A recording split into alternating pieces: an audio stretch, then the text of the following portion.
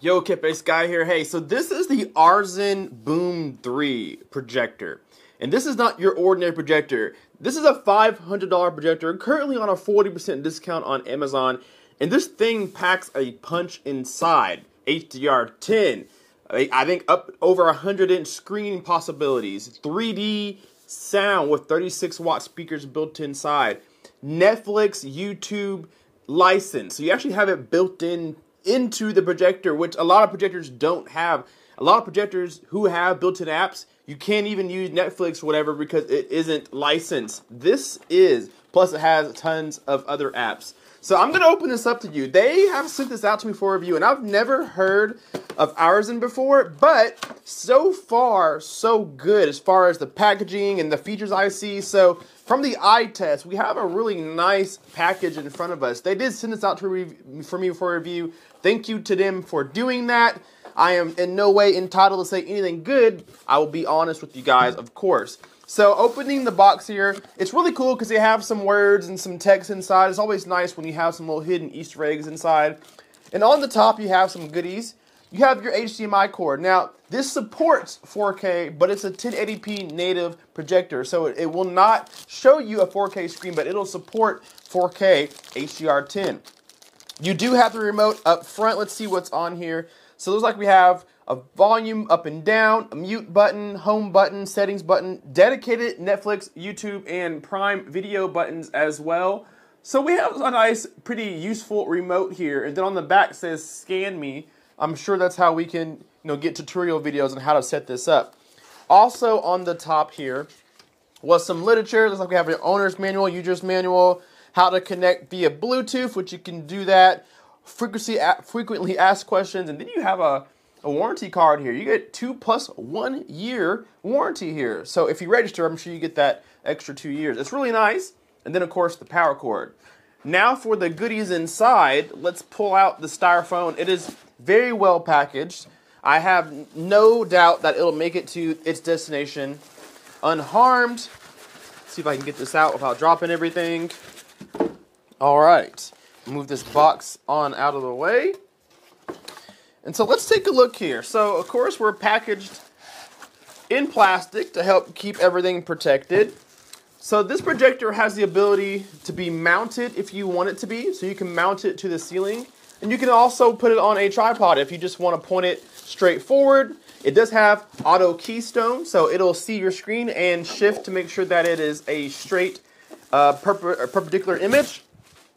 This also has autofocus as well, so you don't have to try to dial it in. It'll also do that. So kind of at first, this is a really nice projector. Speaker grill on the front, comes in gray, plenty of ventilation. It looks like we have a, don't know if that comes through on the microphone there. We have a tactile rotation here. Not sure if that's for the volume or not, but they do say that you can use this as a 3D stereo speaker. So it looks like you might have dedicated volume. Maybe you can use this as a Bluetooth speaker. Some protection on the top. And then we have our lens on the front as well as our IR blaster. On the back side are all our connections. We have 2 USB inputs and 2 HDMI inputs as well. Power and a power button on the back, and then there's another IR blaster on the back side. So depending on how you have this facing, actually I think this is your IR blaster, and this probably is your keystone and your focus so that you guys can see, so it can see what you see and it adjusts accordingly. So I guess what we need to do is take this to the home theater room and get it plugged up. What do you think?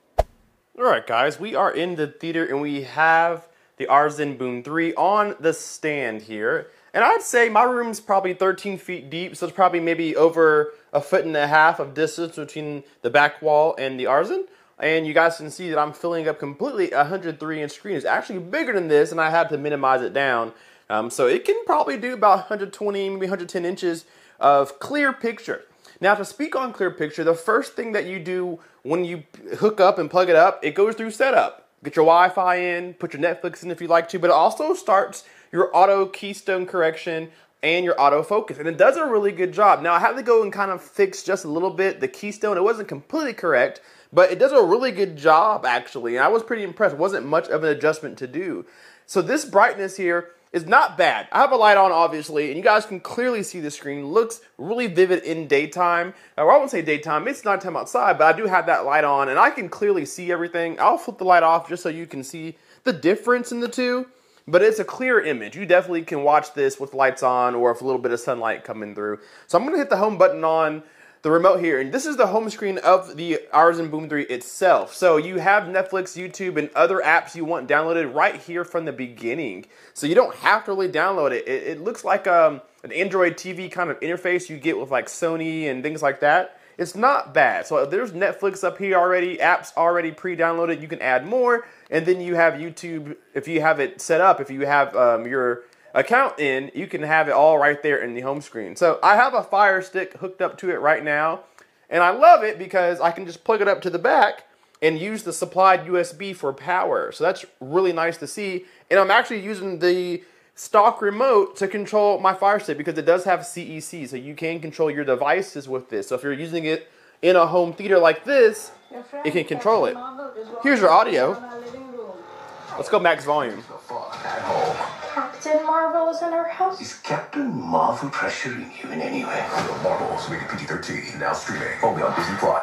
So that's actually really loud. I haven't listened to it yet, but they have two speakers on the back here, and then a passive radiator, basically like a subwoofer almost inside. So it has really clear sound. That's pretty loud, to be honest with you. So if you want to use this as your audio source, you can. I'm going to turn it back on real quick. Let's see if we can hear something else really fast. See what it sounds like. It actually sounds pretty good. How do you choose? How do you choose the ones you save? He's coming for you with everything. So you do have sound modes as well that you can play with. You can kind of tailor it to how you like. So that really sounds pretty good. I'm going to go ahead and put on a movie or something so we can see its true picture quality, and then we'll give you the full dots of this thing.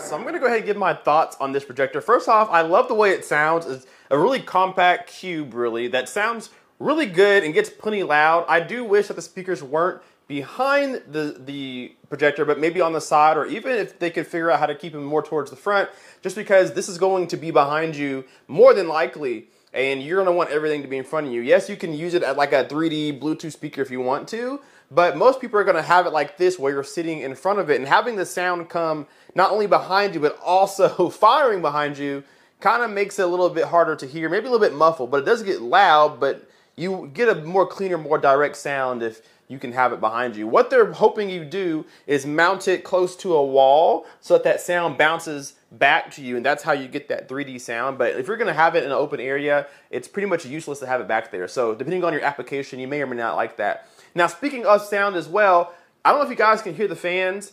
It takes air through one side and blows it out through the other, which is that side there, and you can clearly hear it. I mean, it's not like completely distracting, but it is decently loud. I can hear it from where I'm standing over the movie. So if you're going to be sitting close to this, you will hear that fan, so you can definitely keep that in mind as well. I didn't see anything in the settings to turn up or down the fan speed, so I think it is what it is.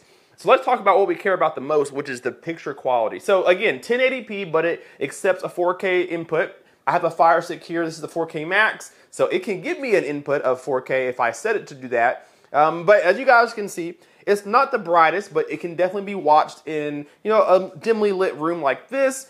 Anytime you watch it in the daytime, you're going to struggle to see. But picture quality wise, you do have some options to change, like, you know, color and brightness, contrast, things like that, sharpness, picture modes, warm, cool, whatever. But nothing truly looks good, to be very honest with you. Although this is 1080p, I know 1080p is kind of a thing of the past.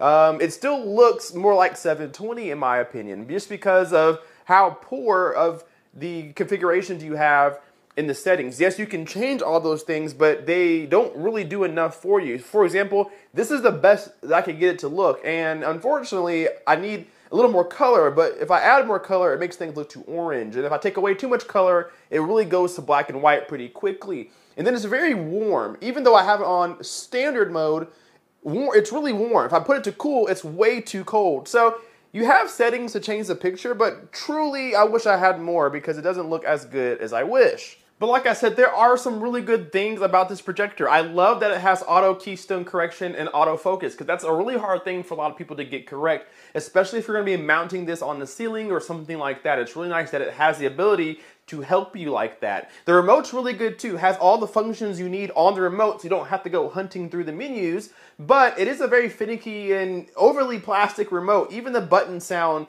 tinny and like they would break over a wall. They may last forever, but it sounds cheap. And this is not that cheap of a projector. This thing comes in at retail $500. Right now it's on a discount. So you expect a little bit more quality, but it's just a remote. So maybe I'm just nitpicking. At the end of the day, I think this is a really good projector. If you're looking for something 1080p, kids room, if you're looking for something in the office, at work, so you guys can do PowerPoints, whatever, I think this is a really good projector. And again, it does have Bluetooth capability so that you can use it as a Bluetooth speaker. But if you're gonna put this in your dedicated home theater, I do think that you should look around, because not for much more, you can get into 4K. You can get into 4K dedicated native or even E-Shift projector so that you can get a better image. I do like that it has HDR10, so you can get a little bit more vibrancy out of your viewing, but unfortunately, it's kind of hindered by the lack of ability to, make it look better than it does. So overall, I'm going to give it a 3.5 stars out of 5. I do think it's good. I think it's solidly built. I think they're on the right track right now, but I would like to see maybe a higher model, or maybe they do have a higher model where we can have 4K and maybe we can have more controls over the picture settings and things like that, because I think that's what's holding it back, is that this is probably as good of a picture as I'm going to get in this room, and my room's not that big. So I have to say thank you again to Aurzen for sending out their Boom 3. I will have it down below in the description box. There will be a link and a discount code as well if you guys want to get a hands on your own. Again, it is a good projector, but don't expect to get mind-blowing picture out of it. At the end of the day, it's under 500 right now. So thank you guys so much for watching. Hit that like button, subscribe if you're not already, and we will see you in the next video. K-Play Sky out. Peace.